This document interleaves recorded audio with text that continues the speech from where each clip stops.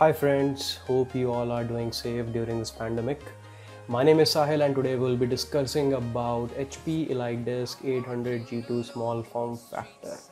And this is a very high-end but low budget computer and that can easily be modified for gaming, video editing, virtual machines and other multitasking.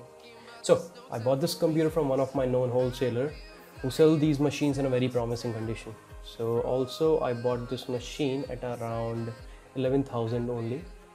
The machine was still under warranty, so that made me more curious as I have verified the same on the HP's website. So I have been using this machine for over a month and really surprised to see the performance.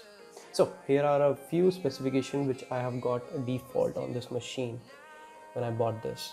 So this is a i5 6th generation that is clocked up to 3.6 GHz with Intel Turbo Boost along with 6 MB cache. This can be easily be upgraded to i7 6700, so that is i7 6th generation. It has got 4 cores and 4 threads. That is easily for multitasking and various virtual machines. It has got integrated Intel HD 530 graphic. Can be upgraded to low profile card, the graphic card.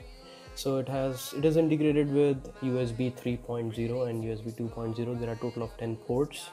Also it comes with 8 gigs of RAM and it has got 4 memory slots, so that can easily be upgraded to 64 gigs of RAM. That's way good.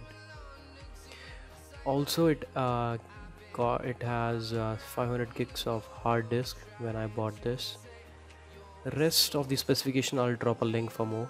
So recently I have done a few upgrades. So I bought 2 CORSAIR VENGENCE clocked at 2400 MHz along with the old RAM which was 4x2. That was some kind of unknown RAM. So the frequency of both the RAMs were 2400. The old one which I have got and the new one which I have got. So just because of the frequency, it was an easy upgrade option for me. Also I bought 2 gigs of GT 710 Gigabyte DDR5 graphic card, which was sufficient enough for this machine. And along with this there is 240 gigs of Kingston SSD, which is way better than the hard disk, so I got this upgrade. And I also bought additional 2 TB of Western Digital green hard disk. I'll share the link below for every upgrades which I had. You can also buy according to your needs whatever you want. I'll also provide you or share the link for the low profile things, but these are really sufficient enough to run on this machine.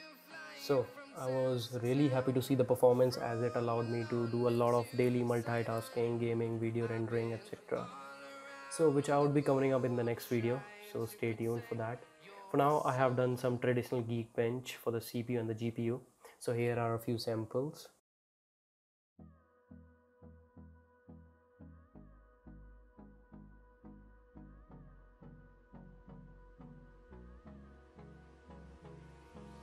Hold me close till I get up. Time is barely on our side. I don't wanna waste what's left. The storms we chase are leading us, and love is all we'll ever trust. Yeah, no, I don't wanna waste what's left. And on we'll go, through the wastelands, through the highways, till my shadow turns to sun rays. And on we'll go, through the wastelands, through the highways, and on we'll go.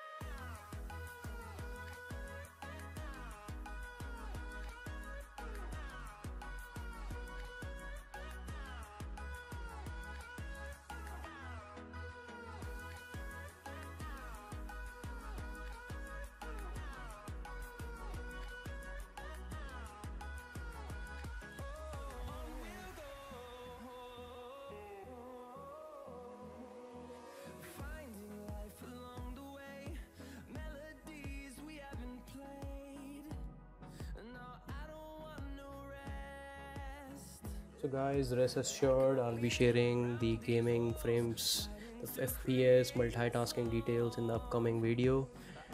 Also let me know what are the benchmarks or any other stuff you guys want me to share with you. So stay safe, as this is my first ever upload. So if you like this information, please hit the like and subscribe button. Also if you can share with your friends, that will be amazing. Thank you and goodbye.